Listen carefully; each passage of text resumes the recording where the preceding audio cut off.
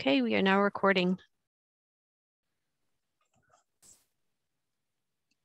All right, welcome everyone. We have an exciting meeting ahead of us here. We've got almost a full house of folks. Our family has nearly 2 years to the day managed to finally get the COVID. So my son, my son tested positive this morning. He's feeling fine.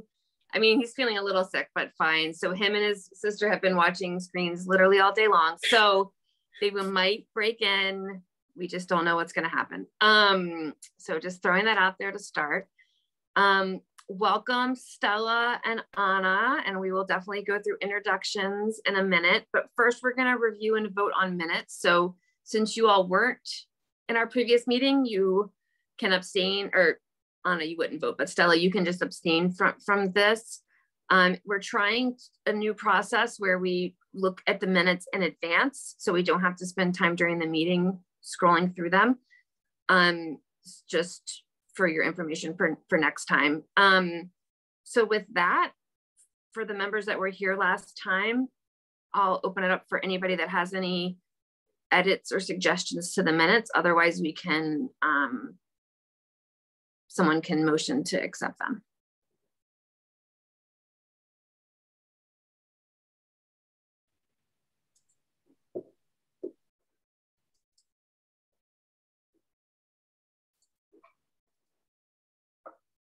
I have one proposed correction under section 4.0 EC member updates. Anna's last name is misspelled. Yeah. Oh.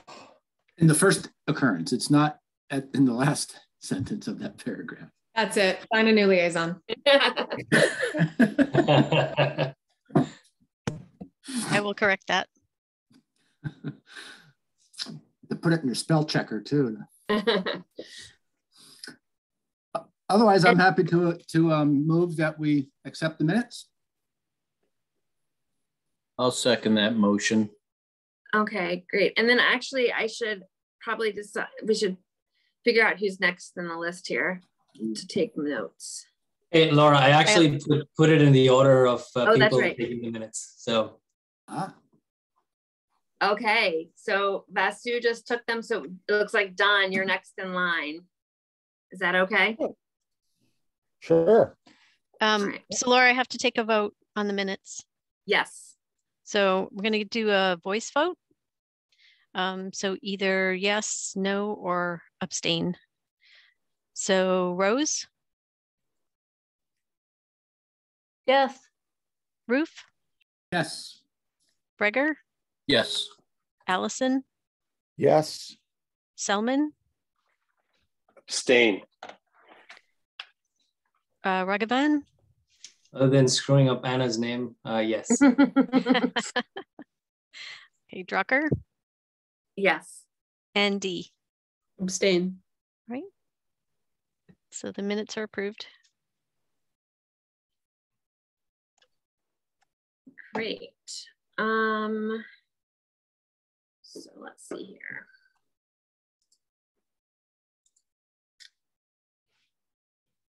Should we do public comment first and then do introductions? And just see if there's anybody in the public here. Yes, we have 3 attendees. Okay. So we typically do public comment at the beginning and end of our meetings. So if anyone would like to make a comment now, please raise your hands and we'll give you around 3 minutes. Otherwise, there will be another opportunity later. Of course, you're also just welcome to listen in.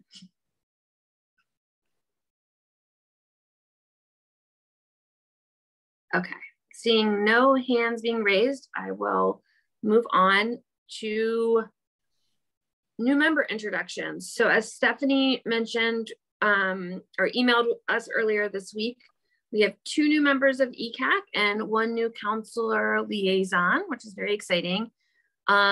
Lori could not join today. She sends her regards. She had a previously scheduled doctor's appointment, and considering I just had to reschedule the kids dentist appointments for tomorrow and I couldn't get in until August. I am imagining she did not want to reschedule. But she sends her regards and she'll be here next time. But I would love to give Stella an opportunity to introduce herself to the group, as well as Anna, and then maybe we can all go around quickly and just give our names and one fun fact about ourselves, I guess. I don't know. Yeah, sure. Hi, my name is Stella D. I'm a current PhD student in arboriculture at UMass studying pruning. I've been a practicing commercial arborist for the last 5 years or so, and also doing some inventory arboriculture on the ALB project. I have a master's in forestry, and my undergrad was in archaeology, where I did a lot of community gardening and stuff. I'm also the mother of a 2-year-old. I grew up in St. Louis, Missouri, and I would say my primary interest is in plants and vegetation and how that can contribute to climate change mitigation and decreased energy use, both in their management practices and their placement and selection. Am I up, Laura? All right. So hi, everybody. I'm Anna. So it's Anna, not Anna, like the Disney princess is my go-to if that's a helpful reference.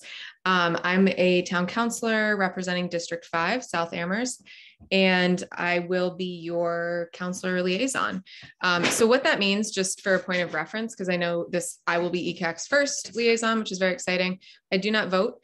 Technically in the rules, this is a little odd. I don't even have to be at your meetings. I plan on being at your meetings, just to be clear. But I do, and I told Stephanie this, I do have to typically duck out a little early from them, but I will always go back and watch the recording from the time that I do have to miss. And my job is to kind of carry forward and support the initiatives that you want to take on that are appropriate at a council level. So I think whereas like Stephanie has all of the like executive components of it on lock, I can help with the legislative components. So that's where I think hopefully I can come in and support you all there.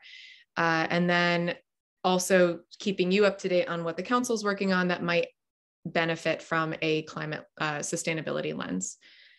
Fun facts about me. I've been in meetings since 8 a.m. today, so I'm a little fried. I apologize. I sort of grew up in Amherst. I went to Amherst High School. I actually grew up in New Salem, but that's not that fun. I mean, it's super fun, but it's not that fun. My fun fact is that I am learning how to fly powered paragliders, which is probably not super climate friendly because they are gas powered, but when they come out with a solar one, I'm all on it. Or lightweight batteries. I mean, yeah, exactly. Yeah. Need those ultralight batteries. So that's me. Oh, and email me. My email is publicly available. It's my last name, which is long and complicated, I know, but and my first initial at amherstma.gov. Feel free to reach out. Super excited to be here. Great. Thanks, Anna. Just very quickly, Laura Drucker, chair of ECAC. I used to work at Amherst College as the director of sustainability. Now I work for a group called Ceres, which is based in Boston and focuses on using investor pressure and policy pressure to drive action on climate change and water issues and a few other things. My fun fact is that we just got a heat pump 2 weeks ago. It's very exciting. And it's working great, even with the snow. Okay. Jesse, let's popcorn. Popcorn. I don't know what that means, but my name is Jesse Selman. I'm part of the ECAC. I'm a local architect in town. I've got 2 kids here in Amherst. And a little sort of oversized backyard or undersized farm. And my fun fact is I just ordered, I think, all the wires and parts I need to turn my electric lawnmower into backup power for my house. And if I'm not at the next meeting, it's because I electrocuted myself. I have so many questions.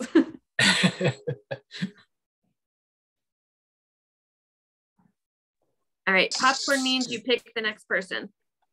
Dwayne B. That's me, Dwayne Breger here. Hi, Stella and Anna. Welcome to our group, and really great to have you. We really appreciate a larger group and new blood in our thinking. So great to have you. I'm also at UMass. Stella, I'm the director of the Clean Energy Extension at the university, which is in the extension programs, but I'm also affiliated with the Environmental Conservation Department. I'll say hi to Chad because I knew Chad from my previous job. Yeah, good to see you, Dwayne. Yeah, good to see you. When I was at the Department of Energy Resources for 13 years, about 6 years ago. I guess my fun facts, I got 2 adult kids who've been through the Amherst school system. My younger son, who's a full-fledged professional now, he works in town hall as a new planner. So Anna, you might cross paths with him. Ben is his name.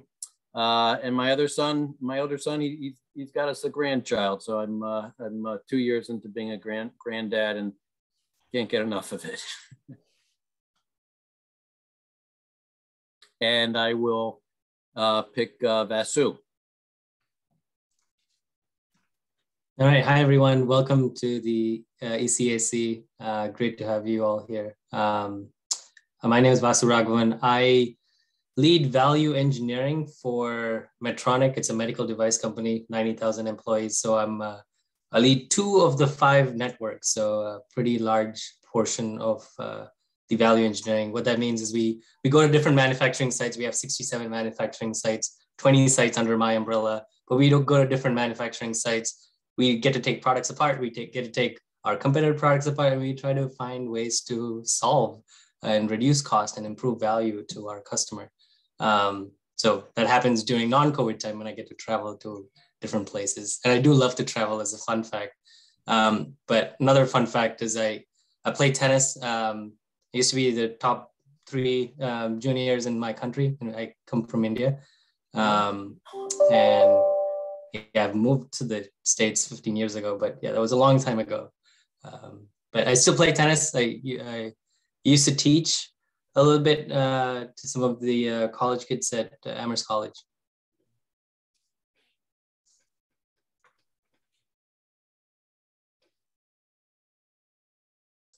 And I picked Steve Roof.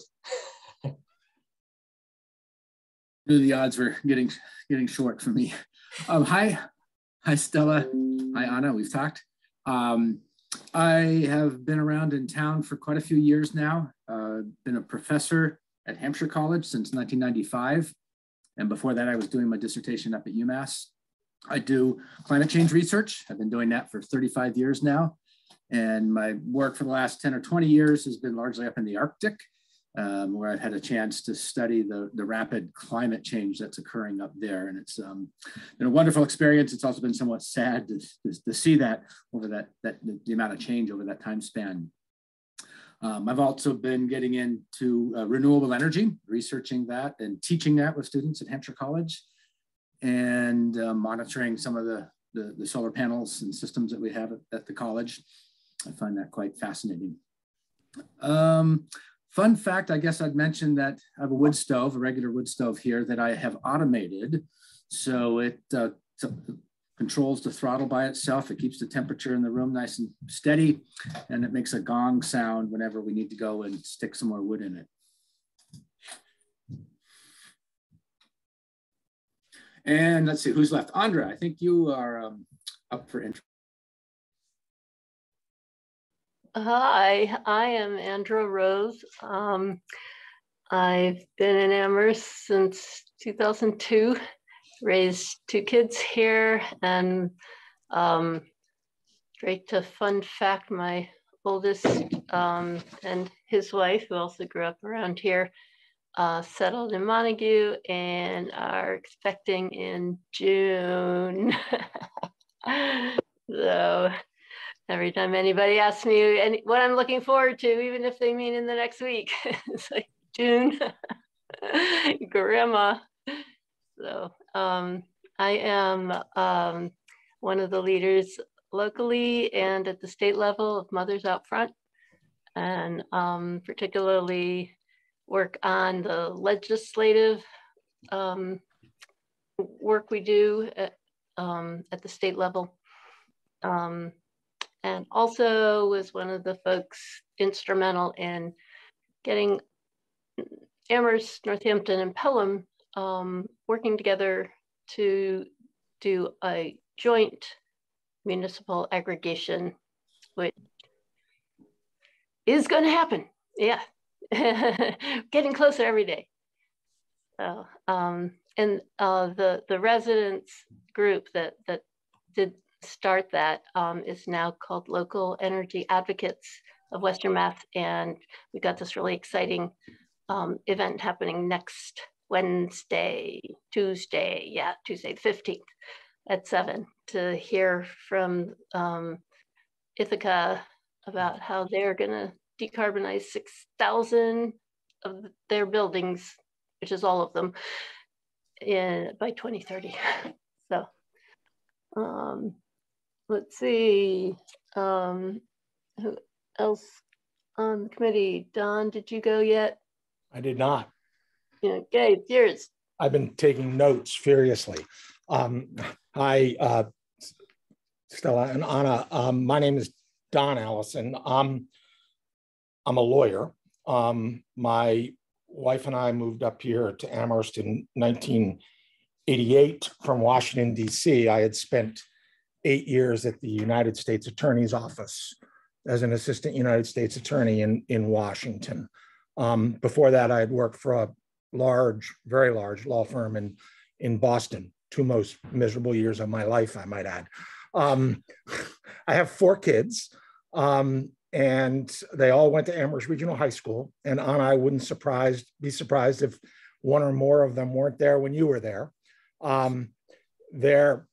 Actually, the fun fact about me is my 4 kids try to take me on adventures, and I turned 70 on March 25th. And so I won't be at our next meeting because my 4 grown children are taking me on a 100-mile hike in the Scottish Highlands on the West Highland Way. So you may know either Caroline Barrett, James, or Ben Allison. I don't know when you finished up at Amherst Regional, but they were 04, 05, 07, and 09. I was 08. What? I was 08, so right in the middle. Well, they were. The names sound familiar though. Yeah. Yeah, that's my fun fact. So I have nothing to report except I'm a lawyer. That's whatever that means or doesn't mean. I think I'm the last one. So. Oh, Laura. Yeah. Laura, there's you. Yeah. There's me. I did go. I don't know, Stephanie, I think you know Anna and Stella, but I don't know if there's any, do you share? I think you should still have to share a fun fact, and then we can get on with the agenda. I would be more than happy. Well, besides the fact that I've worked for the town since 1997, so it's been a long time. Officially, I'm really have only been here since 2000, but really I started in 97. But my fun fact is that I sing with a band. Yeah. That's my fun fact. What type of music? Well, do you want us to guess what type of music? Let's guess. Yeah, actually, that would be kind of fun. No, I actually sing with, 2 groups. One is a really big area chorus, and they have groups all over, which is called Rock Voices. And I sing with them. I sing with the Northampton group, or sometimes the Brattleboro group. But I also actually am in a small band. And what do? We're kind of an acoustic group that sometimes we do like Celtic, Irish, Scots kind of stuff, but we also do, we just do kind of more mellow rock sometimes, but we'll also throw in some like 80s alternative because that's what I love. So we're kind of all over the map, but we have a stand-up bass player, 2 guitarists. We did have a fiddle player, but she's been really busy with family stuff. I sometimes play the bodhrán Irish Celtic drum. And what else is fun about our band? The most interesting and fun fact is that we have a flute player who sometimes joins us, who is Katie Coleman, the astronaut. So we have fun. I wonder if you can play the flute in the international in space. She did. She actually did. That was recorded, and you could look it up. I think she played with. I think it was. The Chieftains were on stage, and they somehow satellite linked her while she was on the space station playing her flute. Stephanie, I'm not frantically Googling this or anything, but what was the name of your band? You won't find much because we're really still, we've hardly played out much, but we're called Crowd the Plough, Plough. Nice. It's going to be an agenda item at the retreat, right? Yeah. Yeah. We'll all be groupies. Laura, can I just say one really quick thing? So sorry. So just, I don't want folks to think I am ignoring you, but for most of these meetings, I am not to participate unless you ask me to. So I will have my video and sound off. So because otherwise I'm really inclined, as you can see, to jump in. So I'm going to try to limit it unless you ask me. I will be here, but video off and muted. Yeah. Okay, cool. Thank you, Anna. Okay, so I know that this has been enthralling for Eddie and Chad. But I'm going to go ahead and move them up ahead of staff and ECAC updates so that you all can get on with your evening. And then we'll go back to the agenda if that's okay with everybody. So Stephanie, I'll turn it over to you to kick that off. Okay, well, I think Eddie and Chad really can sort of summarize, but they're from Cadmus Group and working with us on the MetaGrant funded project, which is solar feasibility and analysis of specific sites in town. So I'll let them say more. I just want to thank them both for their willingness to join us and share the information with the ECAC and also to give you an opportunity to sort of weigh in. If you have comments, concerns, questions, whatever, this is a great opportunity to share those with these guys. So Eddie and Chad, whichever one of you want to jump in and share your screens and take over. Great. Yeah, thanks, Stephanie. I think I'll do the honors here. So let me know when you're able to see this. Should be some slides here. Well, Eddie's pulling that up, just a quick background on Cadmus. We're a sustainability and energy consulting firm, have offices in Boston and Waltham, but also 18 other offices around the country and also in Germany, and help a lot of different clients, broadly speaking, with decarbonization, climate resilience initiatives from local governments all the way up to national governments, utilities, and then international development banks, helping developing countries and other international clients transition to renewables and become more resilient. And Laura, I've worked closely with Dan Bacall at Ceres about 20 years ago. He and I were both at Rocky Mountain Institute at the same time, and have worked closely with Dwayne. I think we published a paper together on a system dynamics model of the SREC market in Massachusetts back in like 2011. So you've assembled a great group, and we're excited to be working with Amherst on this project. We support a number of municipalities across the Northeast, helping them navigate solar potential and then procurement. So yeah, with that, I will turn it over to Eddie. Thanks, Chad. Yeah, and one other quick note, Dwayne, my fun fact, I'm in the offshore wind certificate program at UMass. Oh, so awesome. I've seen your name tossed around. It's been great so far. Awesome. Yeah. Oh, that's great. Great to hear. Yeah. Awesome. But yeah, anyway, so we can dive in. I think my colleague Katie presented these slides maybe 2 weeks ago to Stephanie and maybe a few others. So apologies if some of you have already seen these before, but we wanted to give the overview to the whole team here. And just to make sure my screens are or my screen is viewable here. Can everyone see? Yep. Okay, great. So agenda, we're just going to go through the team structure, quick Cadmus slide, and an overview of our tasks and the approach, data collection, next steps, and the overall project timeline. I added this to the slides we'd sent out earlier. But yeah, just a quick overview on Cadmus as a firm. I think Chad summed us up pretty well. I'm on the distributed energy resources team. Chad is on the sustainability and energy team. So we've helped a wide range of clients. We work a lot in Massachusetts with Massachusetts municipalities. So we feel pretty qualified to help you out with this task here. Overall team structure, Chad will be overseeing the project as the principal investigator.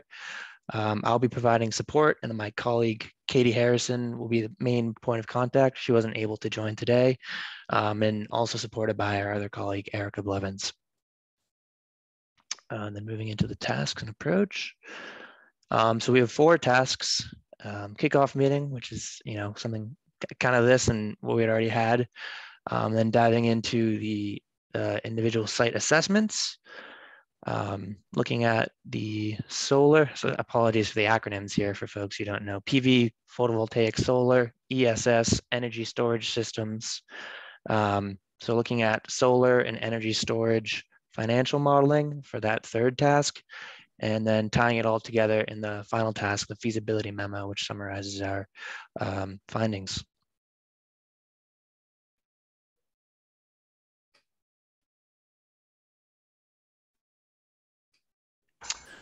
So approach baseline electricity or energy usage data here.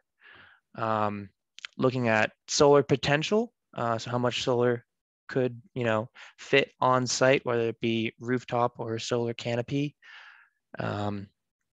Looking at optimizing the energy storage sizing based on some of the electricity usage on site, as well as identifying additional benefits of storage, looking at the resilience capabilities for grid outages, as well as some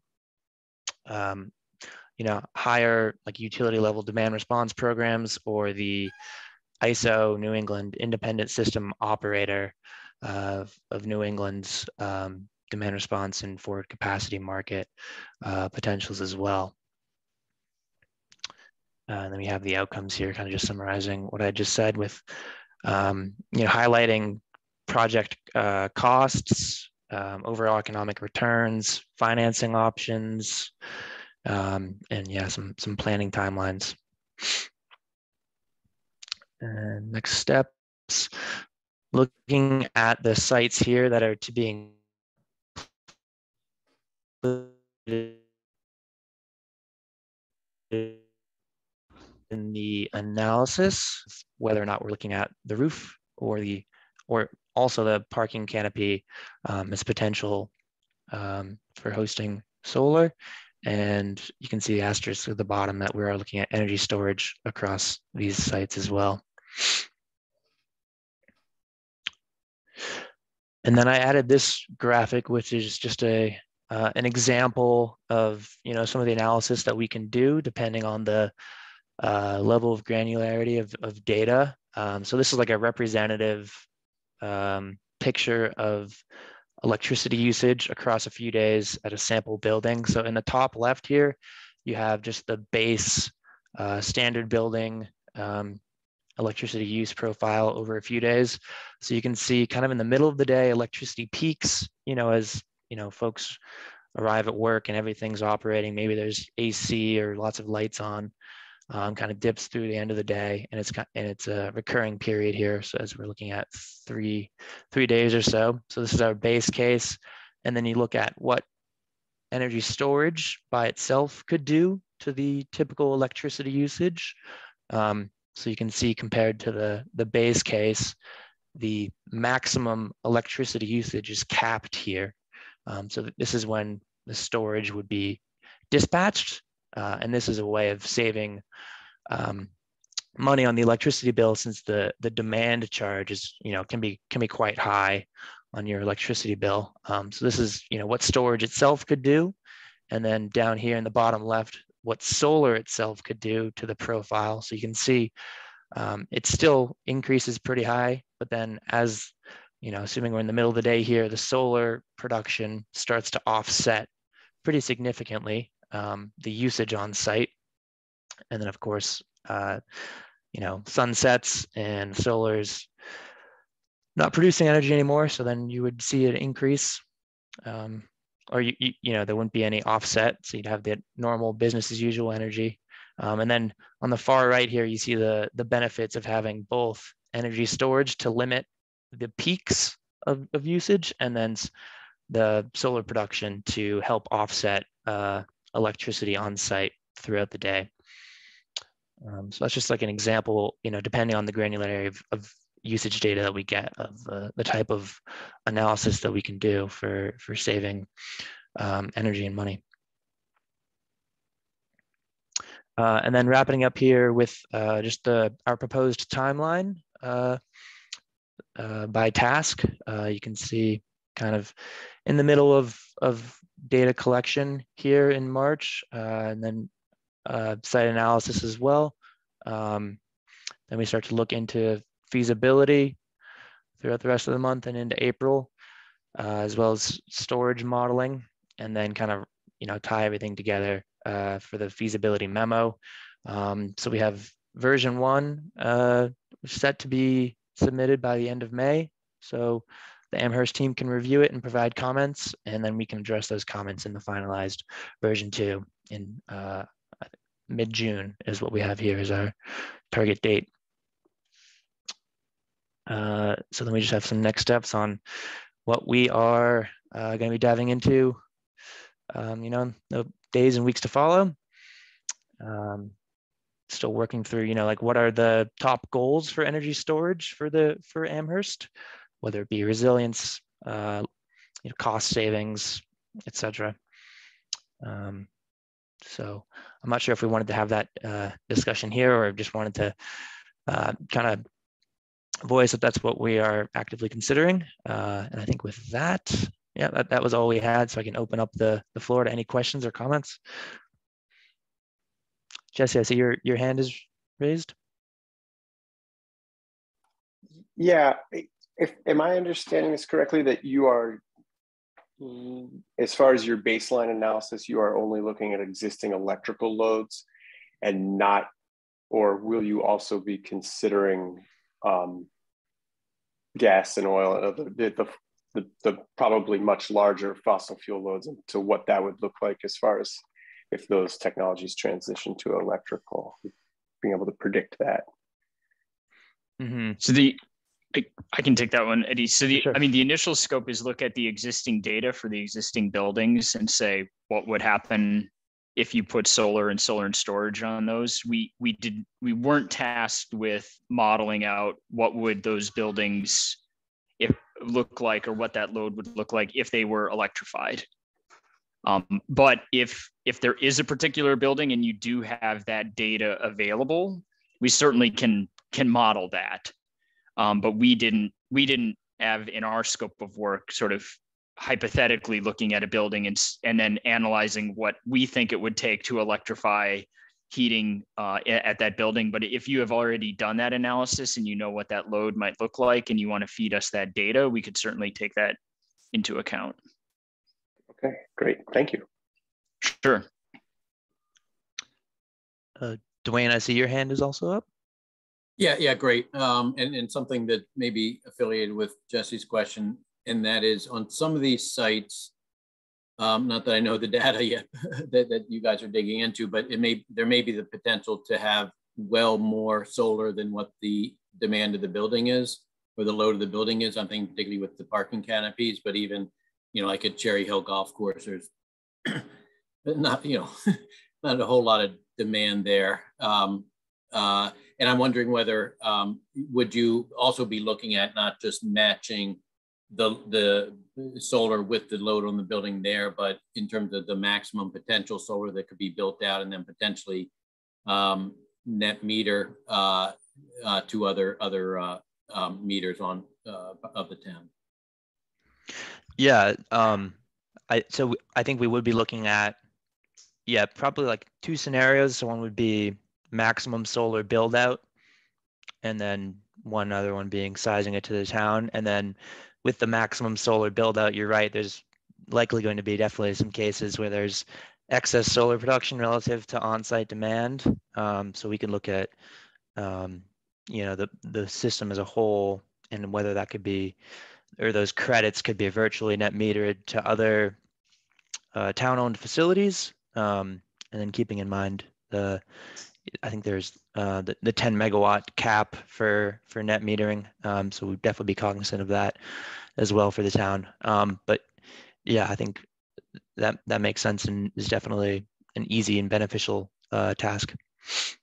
Yeah, and from a policy perspective, it makes sense to maximize as much solar as you can possibly put it. And the policies in Massachusetts are favorable to allow that, because then you can, you know, put that excess to a different account. So that's why we would do the two scenarios. But if you tell us otherwise for a particular site, right, like let us know. But that's where we're starting from. I think Steve. So sorry, Eddie. Yeah, thanks. I was going to call on Steve as well. Go ahead. Okay.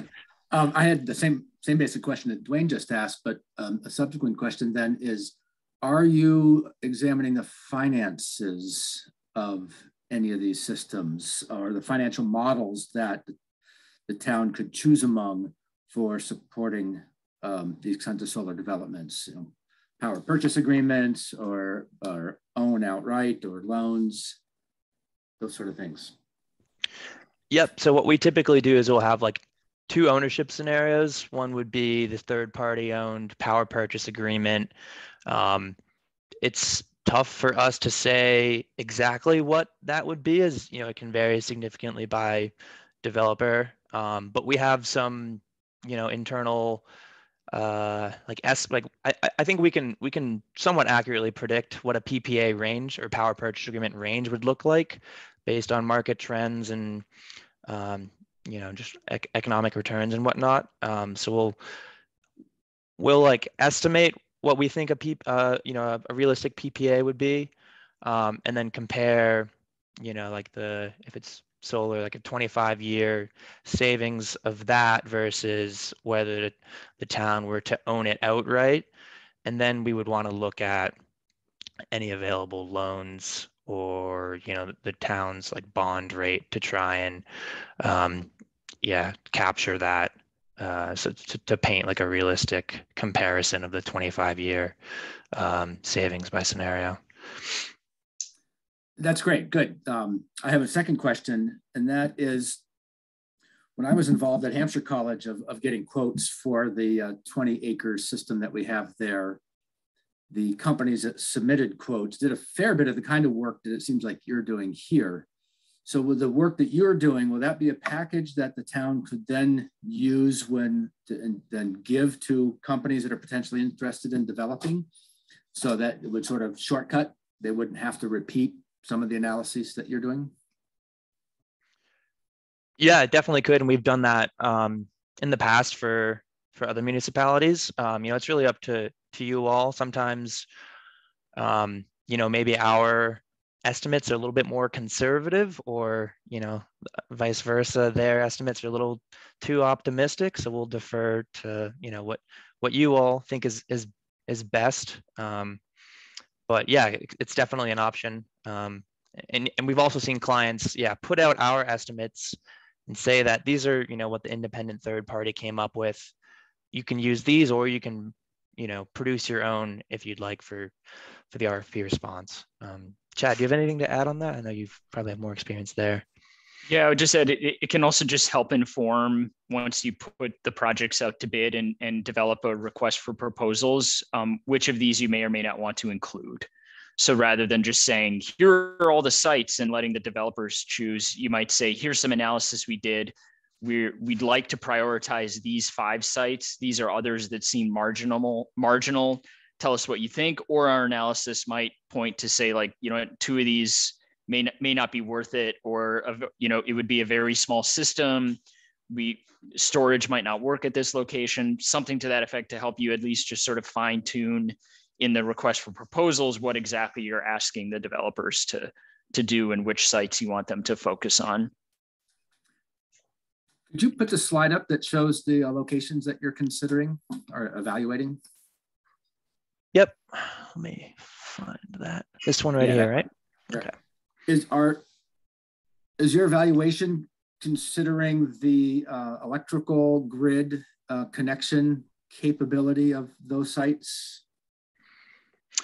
Yeah, so I think what we would do is we would look at the utilities have those, if you're familiar, like hosting capacity maps, which detail the infrastructure. And yeah, we would include that as, like, I don't know how like current those typically are, but they give you, the best picture you're going to have is to, oh, this, you could interconnect this, no problem. Or, this all looks great, but you're going to need to pay a lot of money to upgrade the distribution system that it would interconnect to. We would flag, we would incorporate that into the feasibility. This one looks good, ready to go per our read of the grid, and highlight where that might be an issue. So that's a good point. Great, good. That'll be really helpful. And then as a next step is that after our analysis is done, you could do a pre-interconnection application to the utility prior to putting out an RFP for maybe a couple of sites. You might have a question, and you get sort of the utility doesn't really commit to anything at that point, but they might give you some sense of where their thinking is. But then the full interconnection applications and all of that would be on the developer to pay for that and do that as part of their bid for when they're responding to the RFP. Great, thank you.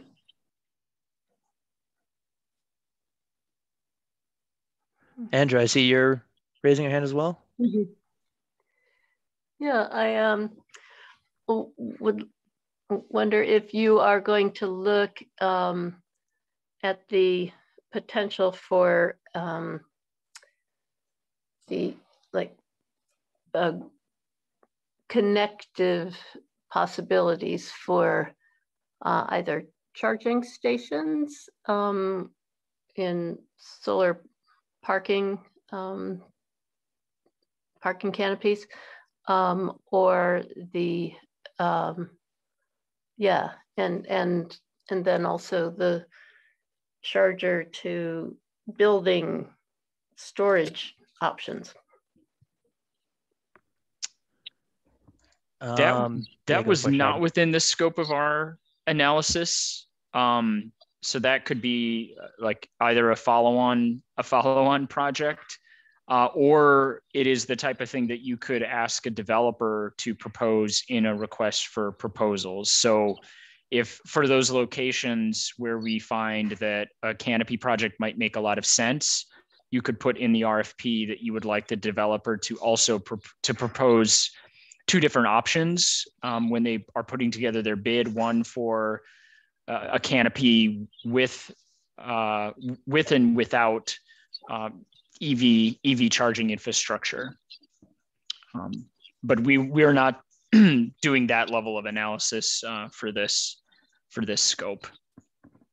Okay, and anything with microgrids? Nope. We'll identify the storage capabilities at the sites, and then you'll tell us if the primary usage for that storage, if you'd like it to be with storage, the question is, do you want the battery to primarily be sitting there and charged in case of an emergency, or do you want it interacting with the grid to reduce demand charges and generate some form of revenue, either in capacity markets or the other programs that are available for incentives from the state and the utilities? But we're not exploring here the idea of creating an interconnected set of buildings that can disconnect from the electric grid or reconnect. So we're not really looking at any microgrid capabilities. So that could be a sort of a future scope of work or future analysis once you have these systems in place and you think, okay, these are some systems where solar and storage makes sense. Maybe they're close enough to each other that you might want to create a microgrid between some of these buildings. That could be, again, additional analysis down the road, or something that you might ask developers to propose. But we're not doing a microgrid analysis here for this initial scope.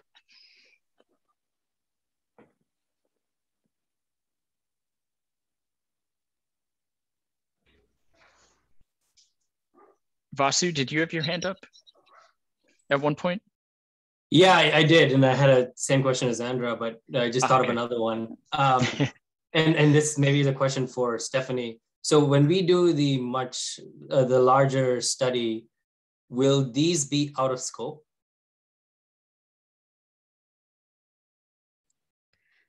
Vasu, I'm sorry, what was the last part of that? So will these sites on this list, will that be out of scope? They'll be, yeah, I think we'll have to wait until we get there. But, certainly that's going to be town-wide, and what we might be able to do is maybe do a little bit of a deeper dive on some of these that are already being assessed as part of this analysis. Certainly whatever consultant we hire to do the assessment will be provided with the information from this report. So we may take a deeper dive. And I just wanted to say, in response to Andra's question, and the level of analysis that we have going there, this was a grant funded project and it was very limited funds. We only had $15,000 maximum for this study. So it wasn't a lot. Yeah, Stephanie, my question was also around, because we have the solar working group that's being formed, this information will also have to feed into that if it's going to remain out of scope for the larger study. Right. That's what I'm saying is it won't be out of scope. It'll be feeding into that. That's what I'm saying is this information will be presented with the previous studies that have been done to the whatever consultant we go with. And some of that's all, a lot of that is to be determined exactly what that scope will look like. We're not there. We're not having that conversation yet. Okay, thank you. I see, Dwayne, you have your hand up again. Was that a legacy hand? Or did you re-raise it? No, I did, but I think Steve was first. So. Oh, sorry about that. Yeah, sure. Steve, do you want to go ahead? Yeah, I was just trying to remember. I think Steffi and I attended a webinar by Eversource back in November, and they were promoting utility-owned solar programs, which I'm trying to remember, was that cited? That was cited on company land within the municipality. Okay, that's not exactly what I was thinking of. I have heard of programs, and I can't remember the name now, where the community government, the local government, and the solar developers co-own or co-operate a solar site, and there are some benefits, I believe, in the SMART program that help facilitate the approvals and developments. Are you aware of what I'm talking? You know what I'm talking about? Maybe Dwayne does. And if so, would these sites that might be rooftops or parking lot canopies, would they qualify for that kind of a arrangement? I'm not sure I tracked the co-ownership model that between the developer and the municipality. That one's not ringing a bell for me. Are you thinking of a community, having the project be a community solar project that's hosted on the government, on the town website, but that participants from the town are subscribers to the project? Or that wasn't what I was thinking about, but that could be an interesting model to explore as an option. But I bet you Dwayne knows what I'm talking about. Well, I'm not sure if I do, but I do understand there's because this has come up in Shutesbury with regard to much larger projects. But I think there's and I left the OER a while ago, and I can't say I'm an expert on the SMART program, but I believe there's an adder in the SMART program for projects that demonstrate that they are municipally owned or operated. And I'm not sure if I have the terminology quite right yet there, but to the extent that, even if the town doesn't own it, but they take a role in the operation of it, then this adder can apply. I'm not sure. Okay. I'm not sure. Yeah. And I'm not sure if that applies only to larger projects, but it might be, maybe that's what Steve is referring to. Yes, thanks. That's what I was Got it. referring. Okay, we'll dig. Our analysis will include all the different SMART iterations, SMART program iterations, to try and maximize. So we'll make sure and include that as one. If it, again, once I don't have the details of that particular adder off the top of my head either, but we'll make sure that we look at that one and as we typically do in terms of what are all the adders and how many can you possibly qualify for any given project, given some of the size limitations and location limitations. So we'll definitely take a look at that. Great. I'm just going to jump in for a second here and try to move us along on the agenda. This has been really helpful. Thank you for this update. Andra, I see you have your hand up. Do you want to make one last question or point? Yeah, I was wondering if you'll be looking at any ground-mounted solar on some of the properties that have more space.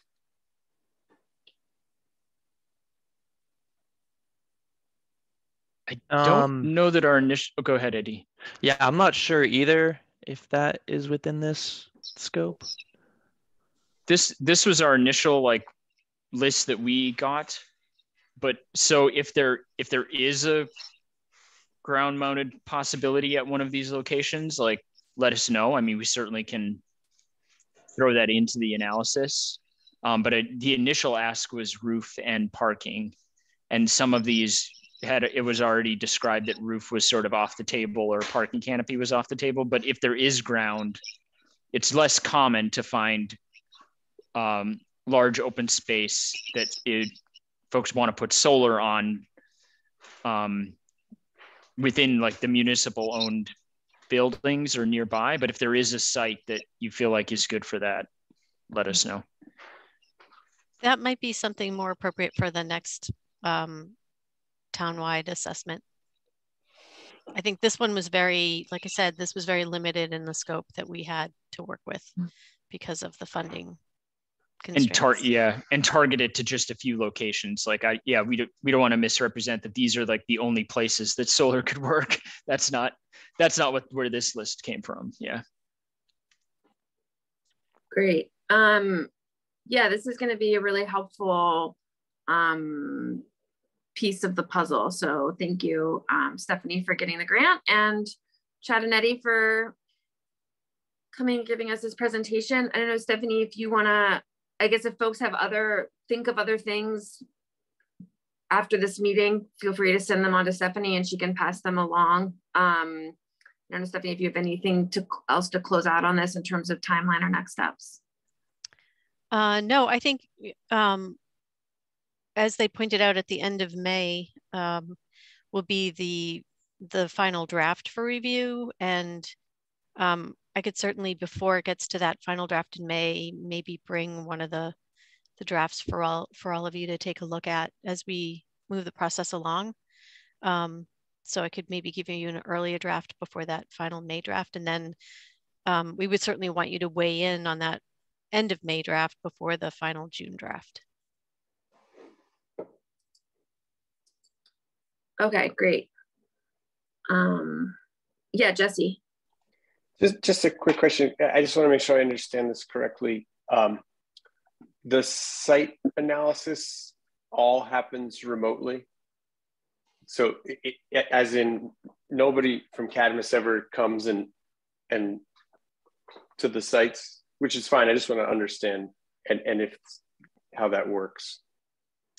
Yeah, so we proposed remote site visit or remote site analysis. So a lot of the work would be done through, we use a tool called Helioscope where you can look at Google Maps or whatever map program, and can estimate like solar hosting capacity based on that, and then can look at the utility grid data also remotely. So yeah, we've done it pretty successfully in the past, and that's how we have it built out for this project. Cool. Let us know if it'd be helpful for any of us to run out there and take a photograph or a measurement on site. Many of us could do that easily for you. Yeah, no, Great. that's good to know, definitely. Yeah. In mind. Great. Okay. Well, thank you, Eddie and Chad. Appreciate you joining. Welcome to stay, but we would understand if you don't want to do that. Great. Yeah. That's all right. Our pleasure. Thanks for having us. Yeah. Excited to working with all you guys. So, all right. Great Take to care. have you. Thank you Yeah. both. Thanks. Bye-bye. Okay, great. So Stephanie, back to you for any staff updates. So I didn't really actually write things down. There's a lot going on, but very quickly, I was asked to provide the ARPA funding proposal for sustainability. So I can't really give the specifics because they have to be reviewed by the town manager first, but I basically pulled projects from each of the 4 sectors out of the cap, and I utilized a lot of the feedback that you all gave over time for use of those funds. So they do cover a project proposed in each sector. So that just went in, and I think that just has to be, it was really just a sort of rough summary, and the town manager will review that. And I don't know when I'll get any feedback as to, how I can move that along further. But I will certainly let you know when I hear anything. Also, the CCA effort does continue to move forward. We had a meeting today, and we just had to get ourselves back around the JPA piece because, as you all know, we had moved to utilizing a memorandum of understanding in order to hire the consultant. That is being reviewed by legal counsel currently.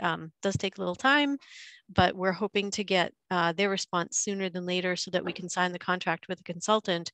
Once that happens, we're going to very quickly want to move the joint power agreement into the signatory phase so that we can get people's signatures and move that effort along as well, because the consultant is going to want the joint powers entity to exist when the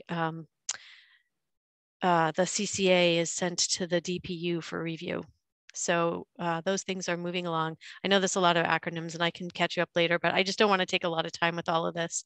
So if you have any questions, feel free to reach out to me privately, and I'll be happy to give folks an update. And Stella, I just wanted to say I do have a meeting scheduled with Lori for next week just to sort of talk about where the committee is. And if you want to schedule some time, I'd be happy to do that. If you have any questions or information that you want to know, feel free to reach out to me at any time. Yeah, that sounds great. That'd be really helpful. And I'm sure a lot of this, like, it's already, things are becoming more clear. So, but I appreciate it. Great. That's all. I don't really have more right now. Yeah, Steve. Stephanie, do you want to say anything about the latest plans for the solar study and bylaw committee? I saw what went on during the town council meeting, so yes. I'm kind of aware, but others might be. Sorry, yes, sorry. Yeah, a quick update. So the town council, the town manager presented the proposal for creation of the solar bylaw working group to the town council. And so the draft that I sent you was edited by the town manager. So he changed the structure somewhat. He reduced it, instead of a working group that had 2 subcommittees. He really wants it to be just one working group with 7 members. And 5 of those members will be from committees.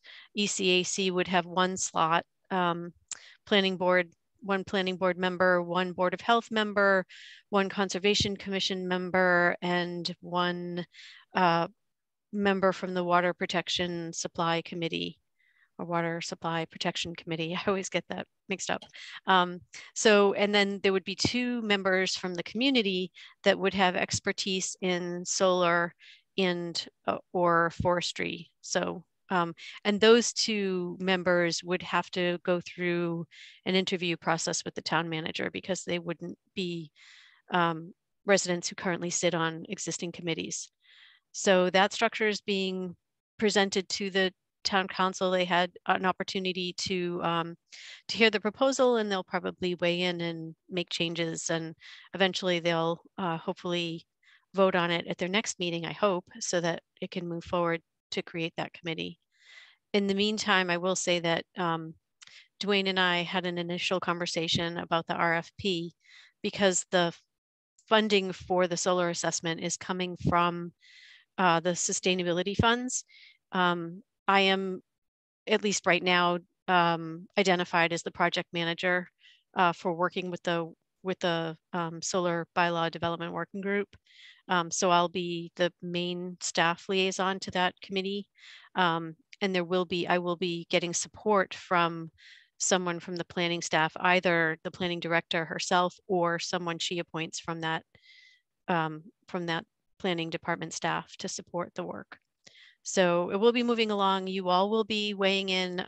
You are identified as certainly being key to helping the development of the solar assessment.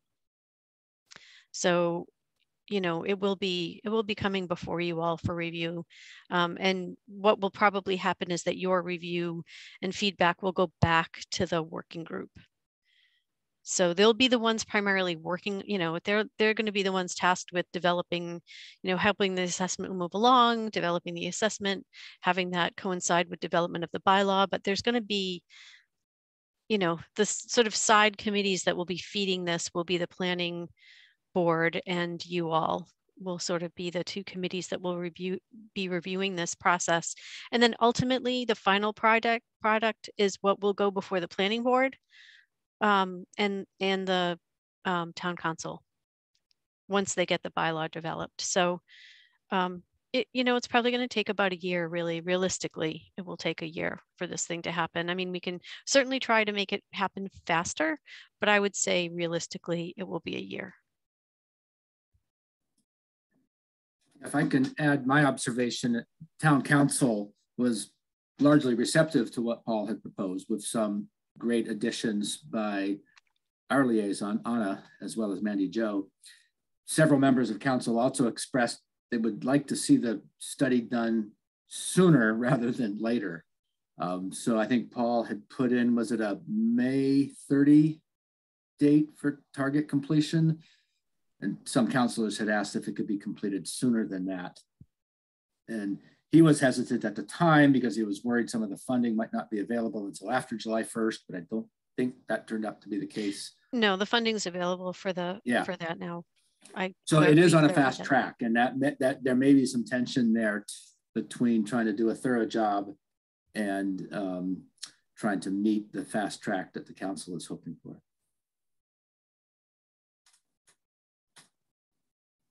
Yeah, Dwayne. Yeah. And remind me, Stephanie, I think we went over this before, but I think helpful for the group as well in terms of the finding good candidates for the at-large community members that have some expertise in forestry and solar. What would be the method by which we might make some suggestions? Would that be so just an email to you, Stephanie, or how would that work? No, I think people will have to express their interest to the town manager's office, because there is a I think they call it the CAF, the citizen activity form, the same form that you all filled out. Someone would have to contact, I mean, what you can do, what I would recommend you do is if there are people that you can reach out to them. Yeah. And you can suggest that they contact the town manager's office if they're interested, but gotcha. They shouldn't necessarily, I mean, they can contact me. I'm just going to direct them to the town manager's office. Okay. So, but you all are welcome if there are folks that you think would, have the relevant expertise, then yes, please direct them to the town manager's office.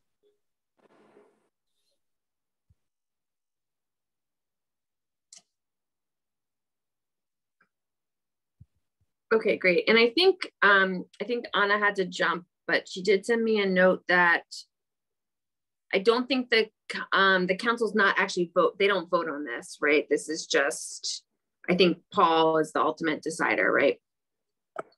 So I don't think they're voting on this. Yeah, I think so. It wasn't really clear to me what that process between them and Paul is exactly, because I understood him to be the one to sort of be able to just move this thing forward, but he took it before the council. So I wasn't sure if they had to vote on on what this finally looks like, or he's just taking their input and guidance on what that will be, is I guess the case. Okay, actually it does look like Anna's still on. I don't know if she wants to just clarify anything on that. She's in the participants though. I think you have to let her talk, Stephanie. Yep, sorry, I'm just, oh,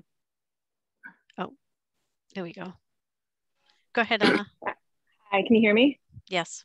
Okay, awesome, sorry. So yeah, it's Paul's committee. We don't have a vote on it. I think it was more of a courtesy because of how involved the prior solar project was with council to get our feedback and comments on it.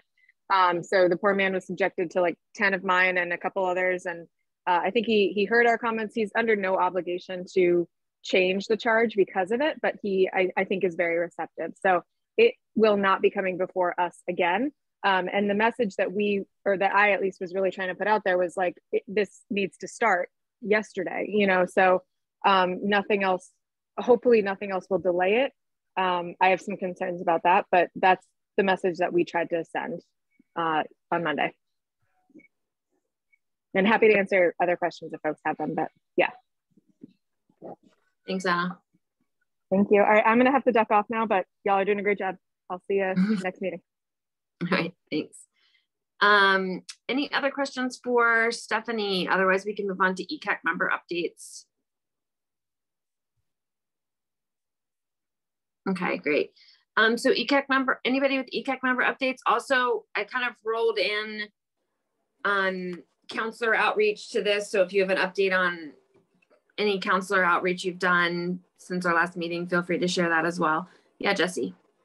So I've sent a number of emails to my person, and I wonder if anybody knows them or has a pre-existing relationship that may be that when you see an email from someone you don't recognize and you're a very busy person, and these days I think it's quite understandable not to respond.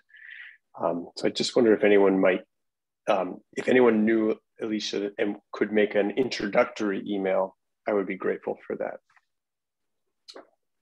Okay, great. Yeah, and I think now that we have Anna on board as liaison, we could also utilize her maybe to do an introduction. I could reach out to her directly for that. Yeah, Stella. I think this is jumping back a little bit, but I think I might have found maybe a partial answer to Dwayne and Steve's question from the presentation in the SMART program frequently asked questions. If you just Google that, there's like on page 4, maybe you're already familiar with this and this wasn't your question, but there's a thing about municipal incentives and how that fits in. Great, thanks, Stella. Any other member updates? Yeah, Andra. Yeah, I just wanted to bring attention to there might be a need for us to educate our counselors that we're liaison to about the zero energy bylaw. I think there's some confusion about what it actually costs and how it actually saves money in the long run. It's like putting the solar on actually pays for itself over time and saves money in the long term. So there's been some talk about, our very first building that we're building that we all want to see happen. It's going to be really exciting to have our first zero energy building, and there's some fear coming up already about the expense And so just really want to get it out there that actually it's not an expense, it's an investment. So that's for people to keep in mind when you're talking to your counselor that they may have questions about that. And I was part of the Gang of 8 that helped renegotiate the original zero energy bylaw, and then it passed again in 2018. So I know it pretty well. Yeah, Steve, do you have a comment on that? Well, I'm just going to ask Andra, could you provide us with all of us with some talking points to that effect that would give us a little cheat sheet when we're talking to our council representatives? Sure. Yeah. That'd be great. I'll send that to Stephanie to distribute. Yeah, I mean, from following the discussion, it's not really the counselors, it's members of our own community that are raising some of these points. And so I think that our outreach needs to go farther than the counselors. And I think that there's a message to be made about, I mean, I think there's I think there's miscommunication about net zero in general, right? Like that it's an add-on, that it's a nice to have, and that's not the case. So yeah, I mean, this kind of gets into maybe talking about our retreat and our next steps as a committee, but I feel like there's a lot we could potentially do to help put out some, ideally, for lack of a better word, bipartisan points about some of this work. Yeah, Dwayne. Well, I hesitated, but I guess I'll say it. I presume we're talking about the school. And then, you know, I did note, you know, in the reading in the paper, talks about the school and how it's going to be more expensive than one thought. And the one paragraph on there about why it's more expensive is because of the ground source heat pump and so forth. And it's like, I think we have to think of two things. One is, yeah, definitely, you know, for a 50-year investment for this town school, and then the town is going to be paying for the heating and electrification of that building for 50 years, that this is a very worthwhile investment. But second, I think we have to be cognizant of the hard place that the town is put into with regard to, yeah, it's going to cost a few more millions of dollars, and that has to be budgeted. And the state doesn't seem to, the Mass School Building Authority, I guess it is, doesn't account for this type of investment in their capital planning. It's just, you know, how much does it cost, not how much does it pay back. And so I think we got to sort of have some sympathy for the town and help, you know, and promise that, you know, that ECAC would work with the town to try to resolve and justify the additional expense. Yeah, Steve and Andra. I had a different update. Okay, so Andra and then Steve. Okay. Yeah, so one of the misconceptions is that the ground source heat pumps are a part of the net zero bylaw requirements. It's not. That's just the recommendation of the architects, and the school building committee can say, no, we'd like to have air source heat pumps, which would be cheaper, less efficient, but, you know, cheaper.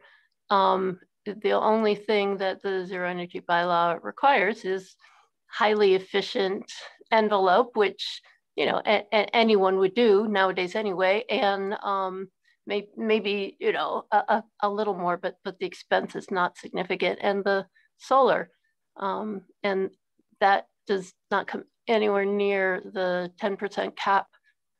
So the ground source heat pumps should not be counted in as a part of the requirements for zero energy. So it really is kind of a straw man. All right, so more to do on communications about all the things. Steve. You mentioned, or somebody mentioned outreach, and that reminded me, I've been working a little bit to try to develop a community outreach plan kind of centered on educating residents about the overall goals and strategies of the Massachusetts Clean Energy and Climate Action Plan and the 2050 Roadmap. And the one of the great hopes I have is that this new group at UMass, the Energy Transition Institute, which Dwayne is part of, would be able to help with that. And I had some great initial conversations with their executive director, Anna Goldstein. And they had a wonderful launch event last week, which was really great, really exciting. But then I just learned yesterday or 2 days ago that Anna is moving on from UMass and won't be continuing in that role. So there's a little bit of a void there, but I've connected with Billy at the Hitchcock Center. What's his last name? Billy, blanking on that. Spitzler, New director of the Hitchcock. Right? Spitzer, yeah. New director there. And I'm going to meet with him early next week. And he's got a lot of experience with climate change education and community outreach. And so my vague idea that I'm exploring of many different people is this, how can we do some kind of a program that helps inform residents more broadly about the need for decarbonization and the strategies that have been developed for doing so. And I think that's really critical because when we talk about building out solar to meet these goals, the first thing people is like, wow, that's a big change to my environment. I'm not sure I like it. But if they understand that in the context of what we need to do to stop burning fossil fuels and all the negative impacts of burning fossil fuels, I think people will be able to evaluate that and come to support things differently once they see the bigger picture. So I'm still working on this. It's early stages, but I hope to create something that will help, and that I think will be help. We'll be looking for help with ECAC as this goes forward. Great. Yeah, Andra. I just wanted to raise again the Tuesday the 15th, and I have sent all of you the link to register and learn more, but I wanted to ask Stephanie if it's gotten onto the website or distributed to staff, because this is going to be a staff member in Ithaca speaking. And so I think it might be really interesting for staff. Yeah, I can certainly send it out to staff. I can do that internally, but I can ask the communications manager if it's something we could put on the on social media. I'll have to ask. I just don't know. Sometimes I'm not sure like how directly that has to be from the town, like the town generated event. So I'll just have to check, but I can certainly share the information with staff. That's an easy thing for me to do. Yeah, Basu. Hey, Steve, can you include me in that conversation you have with Billy next week? Oh, sorry. Your audio is a little. Oh, can you hear me okay? It's a little tinny.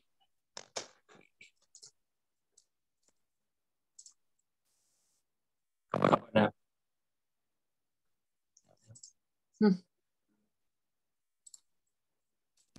One more time. No? That's good. Okay. Yeah. Steve, I was just saying, can you include me in the conversation that you have with Billy next week? Yes. Okay. Yeah, I can also help you think through what that communication plan needs to look like. Right. Or the education series that we were talking about last time. Yes, that was my thinking too. You've done some work on that, and we need to pull these threads together. Thank you. Yeah, Stella. Andrew, just with respect to the communications for the event on the 15th, I've gotten it from at least 2 different mailing lists and 1 personal email apart from this committee. So it's definitely like getting out there. That's good to know.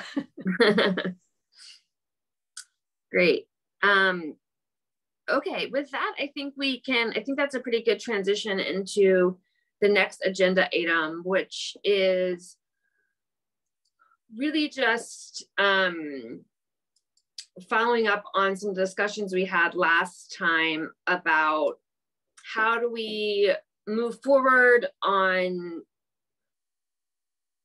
how do we strategically move forward on some of the projects? How do we sort of fold in our new members? You know, Don and Vasu both joined in January, is that right?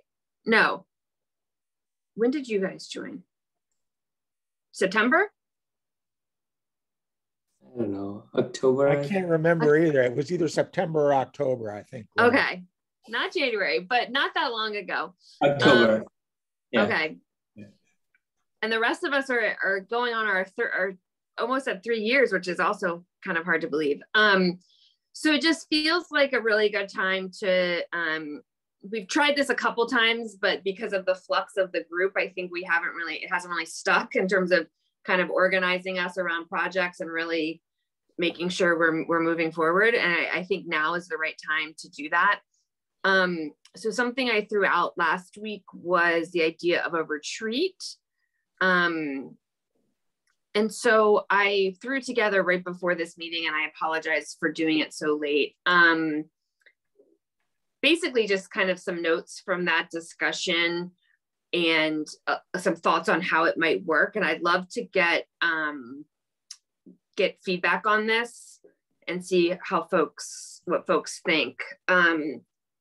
So the first is just what the goal of the retreat would be. It would be to get to know our new members. We could invite Anna, and really develop our work strategies around our key projects and activities, some of which we know, you know, the building electrification work, the CCA work, the solar work, the communications work, some of which we may, you know, with Stella, with your expertise, we may have other things we want to bring into this.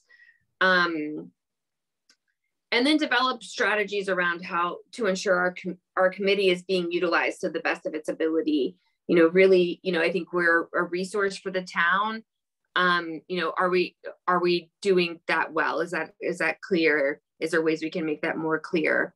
So I thought that given that we all don't have a ton of time, I thought maybe one thing we could do is do it sort of in a couple sessions. So having our next ECAC meeting really be a bit about level setting and prep. So Steve has been thinking about sort of the organizational structure of ECAC as the, you know, how when we did the CARP, for those that were on the group, then when we wrote the CARP and when Jesse wrote the CARP letter, he's kind of identified 5 key areas that ECAC was going to work. And we started, I think, last summer to try to organize ourselves around those 5 key areas. So Steve started thinking a little bit about bringing that back. So we can sort of talk, you know, level set on that. We could level set on a couple of our key initiatives. Like I'd love to get, we've been talking quite a bit about renewable energy because of all the solar discussions, but I'd love to get an update on CCA, get an update on the building electrification projects. And so we can maybe spend a chunk of our meeting next time sort of getting those overviews and starting our brain thinking about where we want to take these. And then when we have the retreat, we can really focus on strategies around each of those. So I think what we've talked about in terms of what ECAC's sweet spot is really educational outreach, identifying the policy levers that we need to be helping to develop or helping to push, doing any research needs or helping to lead research on any needs or questions that folks have, and identifying partnerships for key projects. So we can spend, you know, a good chunk of our retreat really laying out what do we need to do to make these things move forward, and who do we need to partner with, you know, what's our timeline, what do we need, and really identify who's going to lead on some of these things so we don't overburden ourselves with too many things at once. And then the meeting following that, we can kind of review the outcomes and then go back to the organizational structure and make sure we've, we kind of have a clear picture moving forward with ECAC.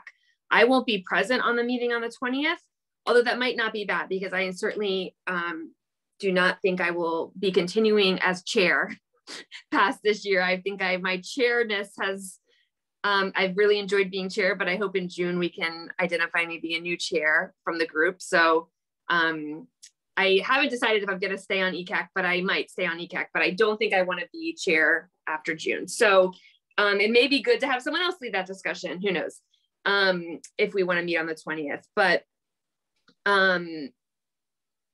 I think that this could be like a good kind of restart of the group with our new members and our plan done and ready to implement.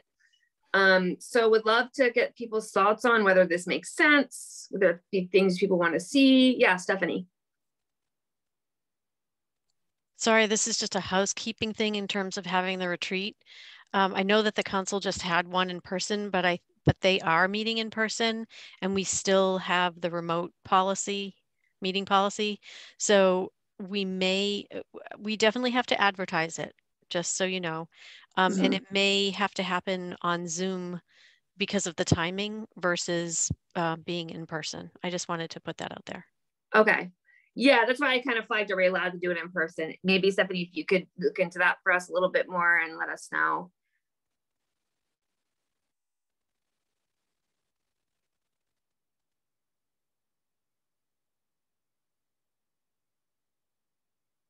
Any other thoughts or questions, things that might be missing? Do folks have a preference about when to do it? I know it's hard to give up weekend time for this stuff, but it's also hard to give up time. Like, I mean, we could do it for the 2 hours that we normally have ECAC. I don't know what folks, I guess it also depends on if we want to meet, if we can meet in person. So maybe Stephanie, if you can find that out, and then we can sort of maybe do a doodle poll of like, during our regular ECAC time, an extended ECAC time. It would be hard for me to start any earlier than 4, just because of work, but, or weekend.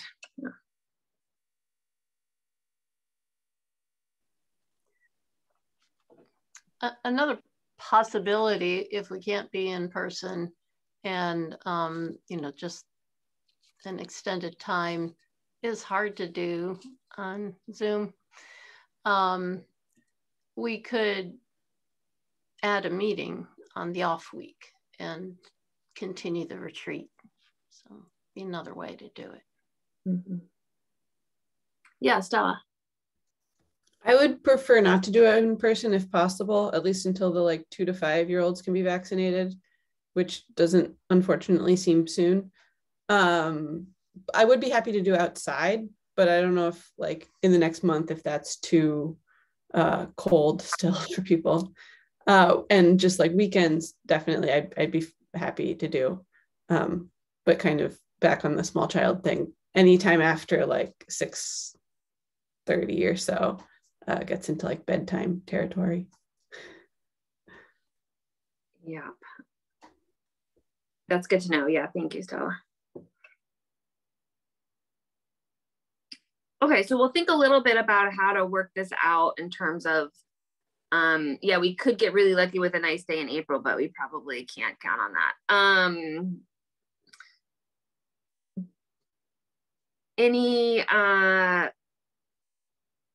Any thoughts on things that might be missing, or anything missing from the level setting discussion? I was trying to make sure I captured everything, but I know Steve, you had mentioned, oh yeah, Jesse, go ahead. Can you tell me what level setting means? Oh my gosh, and corporate speak is coming out. Just bringing everybody up to the same page. Okay. Yeah. Got it. Thank you. I probably could have Googled it. That's an architecture thing, right? You make a picture level. No.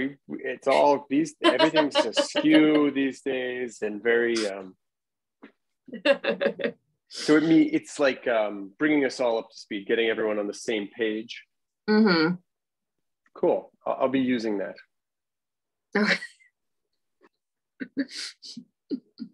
You're so old school, Jesse. Yeah, get on the level here.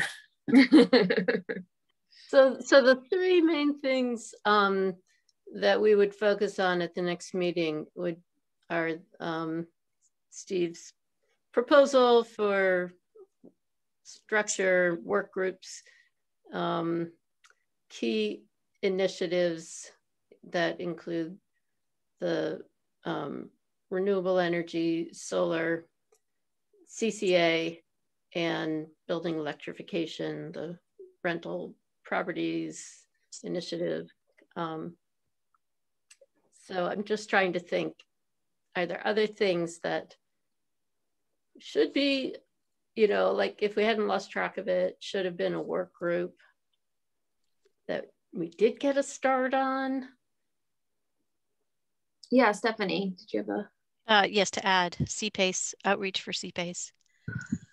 Yeah, I was trying to decide if that was like, yeah, we should put that in there, what CPACE is, and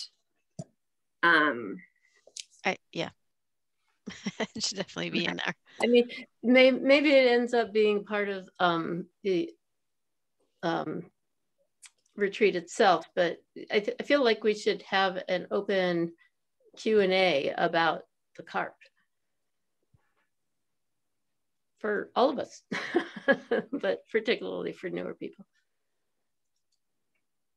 Yeah, I was thinking about putting that on there, like maybe having Stephanie do a 5-minute overview of the key outcomes of the key, like, you know, the roadmap, put the roadmap up and maybe talk through anything that's, you know, is already working its way through the town versus things that seem like they don't have coverage.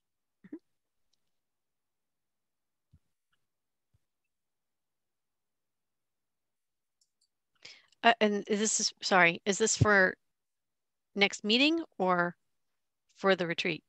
Next meeting? Yeah, let's do it next meeting. So we kind of do all the info sessions at the next meeting, and then we can spend the retreat time really. And so in terms of, I think, for those of you that are doing an update on this, you know, I think it'd just be helpful to overview, like, what is it? What is the current process, and like, what are the things that you hope to happen with this in the next 1 to 2 years, right? So we kind of have a sense of where it needs to go. The only other thing I think of that I'd like to level set is, you know, we had this experience of some significant outreach to community members who aren't often included in things at this, you know, level of development in putting together the CARP, and maybe just sharing some things about that process and how much we thought about environmental justice and inclusiveness. Yeah, that's a great idea. And Stephanie, I think, would be best suited to do that as well, as part of the CARP. Does that work for you, Stephanie? Sorry, I'm putting stuff on your plate. That's really okay. So you want me to, I mean, you just want me to do a 5-minute overview of the CARP. I mean, that to me is like how it gets launched, really, because that was the foundation of starting the whole process. So yeah, that would be included. Great. Good suggestion, Andra. Vasu. Yeah, I was thinking, you know, we have all these action items in the CARP that we want to take, and those are the ones that will filter out in the agenda for discussion. I just wonder if there's things that we need to think about our process, not actions, but what are we good at and what are we bad at as a group, and discuss that as a team. And maybe it's our structure that we need to change. I think that should be discussed as well. Yeah, totally. And that's what I was thinking the retreat would really focus on, is like, what are, and yeah, I mean, I've identified, just based on our previous discussions, these 3 general buckets of educational outreach, policy levers, and research needs, but there could be more. And you're exactly right. I think we should identify because ultimately we need, I mean, we're all volunteering our time here, right? And, you know, we want to be doing things that we're interested in and excite us so that we find the time in our otherwise really busy schedules to do this work. So that should also be a really important consideration. Like, what do we actually want to do? Like, I find personally for myself, like leading educational outreach sort of feels like it's not in my wheelhouse. So like, what could I do? What could I bring to the group where other people may find that that's exactly what they want to do, right? So that's a really good point. Yeah, and I also wonder, you know, the meeting next week about from the Ithaca city, maybe there's opportunity to talk about their governance and how they're managing their actions too. There might be some questions that we can ask them and learn from them. Yeah, I agree. It would be, yeah, we should keep that in mind as well.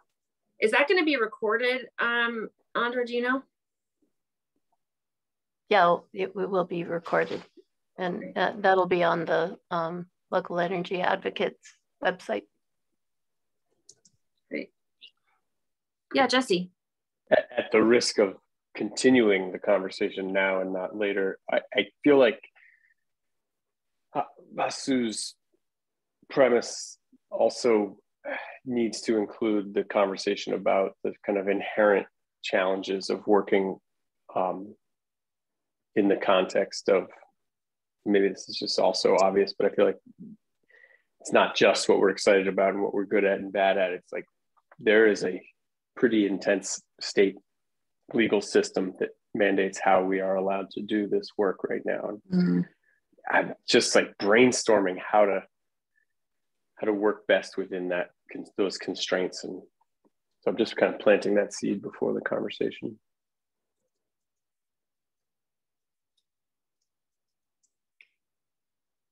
Yeah, that's a good point.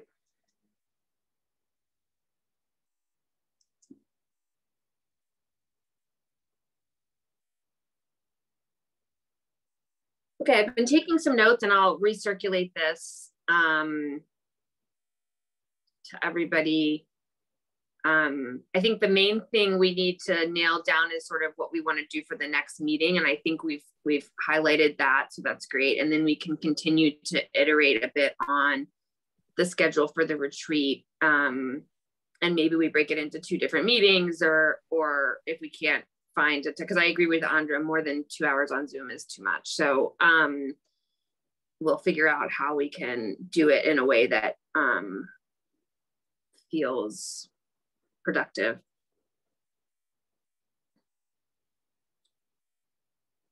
Any last thoughts or questions on this? I think the other agenda item, let's see. Sorry, I lost the agenda here.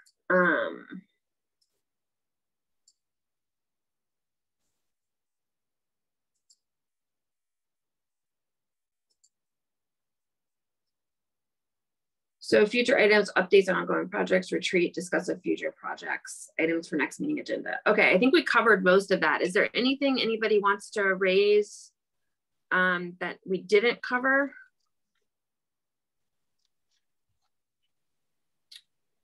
Okay. Oh yeah, Vasu. Yeah, Laura, I know we were supposed to talk about the timeline. We'll have to find some time to talk about it. So. Yeah, and we can talk about, maybe we can find some time to talk about it and how we could fit it into this schedule, because it feels like that could be something, you know, after the retreat, we really nailed down that timeline. It seems like the right timing. Yeah, I was just going to bring that up now that if the retreat's planned for the next meeting or the week after, I think we should wait. Okay. Great. Okay, well then I will see if there's any public comment. Is there any public still here? It's like Kathleen has her hand raised. Yep. Kathleen, go ahead. You're allowed to speak now. Thank you so much. It's really impressive to see you all working on these issues. I have a simple question. How does a retreat fit into the context of open meeting laws. Could you please explain that so that those of us who are very interested in what this process is can actually continue to watch it going on? Thank you. Bye. Yeah, great question. I'll turn over to Stephanie. Yeah, the committees are public bodies. So whenever a quorum is assembled, meaning in this case, there are we up to 9 members now? We have 9 members. So we have a quorum of 5 members. So if 5 or more members meet, it has to be open to the public. So if they have a retreat, it has to get posted if the members are all present. So that does mean the public, it has to be available if public wants to attend. Typically retreats, the agendas are posted. I think usually with retreats, there's kind of an understanding that it's an opportunity for the group to delve deeper. I know in some cases, some retreats, people actually share personal information as part of a bonding experience. So, but it's sort of understood that it's still an open public gathering. So either if it's a retreat that's in person, it means it's going to be posted. So you'll know where they're going to meet and the time that they're going to meet. And then if it's not, it will be a Zoom meeting. So it will be like this and it will be posted as they usually are. You know, even the retreat will be posted in the same manner. So it will be on the town's website in the calendar section. And it will be, we'll post the agenda as we always do on the ECAC website as well. Yeah, great. Thanks, Stephanie. And thanks for the question, Kathleen. I think we probably wouldn't necessarily, do we have to do public comment during retreats, Stephanie, or? No, I don't think you do actually. You don't. Yeah. Yeah, we're sort of just using retreat as a fancy word to say we're gonna think harder about stuff and try to organize ourselves. That's a euphemism for a long meeting. Yeah. It sounds nicer. If we are in person, Stephanie will bring us food.